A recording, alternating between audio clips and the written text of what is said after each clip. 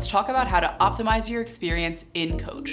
This one does involve you spending a bit more money, but it's not that much, I promise. Shelling out another $40 or so for Comfort Plus or main cabin extra seat is well worth it.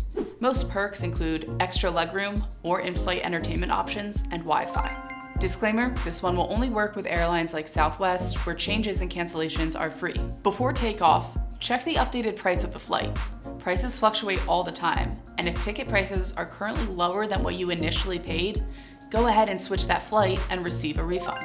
We're not talking about the overpriced, understuffed garbage that you have to pay for once you're already on board. We're talking about a quality neck pillow, one that'll cradle your cranium in style. Now, you can snooze in the sky without a fear of a stiff neck. Avoid that mad scramble of cramming your suitcase into the overhead case with everyone else, and gate check your bag.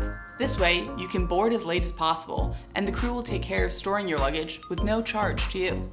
There are two types of flyers: considerate recliners and roofless recliners. More often than not, you're gonna deal with the latter on a long flight. But don't worry, I have a solution. You can strategically choose a spot behind limited recline seats. Occasionally, these are exit rows you might have to pay a bit extra for, but check out apps like Seat Guru to identify where those limited recline seats are located. So what's your advice for flying coach?